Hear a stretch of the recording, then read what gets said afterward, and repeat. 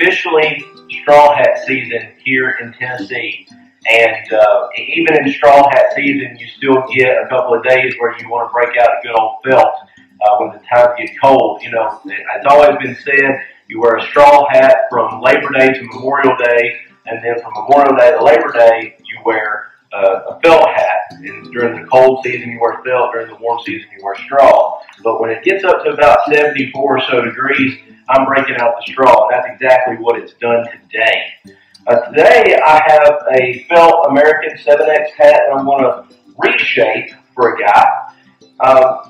This is Cowboy coffee, by the way. I don't think I said that to begin with. And you might be thinking, well, what does shaping a cowboy hat have to do with anything in the Bible?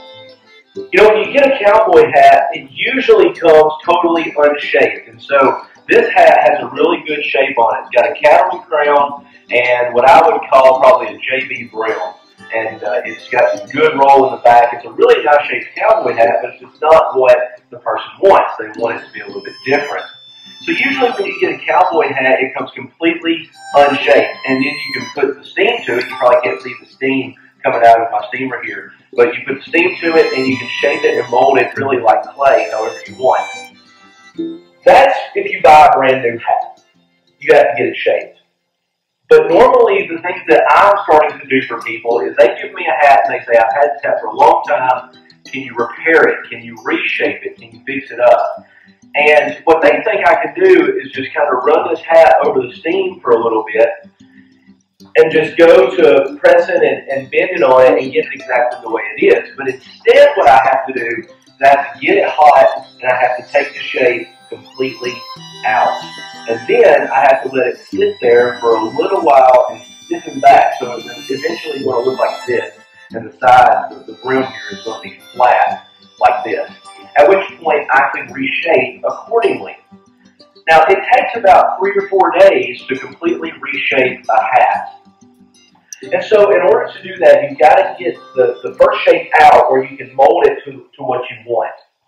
That sounds an awful lot like us. You have to, when God gets a hold of us, He has to take us completely out of the sin that we were in. Now, some of us want to continue walking around with a little bit of shape left in us. You know, we want to walk around with just a little bit of shape. But that's not what God wants. God wants to take us completely out and make us new creation. This is what God says about us. He says there's neither circumcision nor uncircumcision, but new creation in Christ Jesus. And that's exactly what I'm trying to do today with this hat. I'm trying to make it a new creation. We're going to put the steam to it here. Interesting, isn't it? That even with cowboy hats, it takes water to make new creation. So I'm going to put steam to it here, get it nice and warm. We're going to let that felt loosen up, and we're just going to go to pressing on it.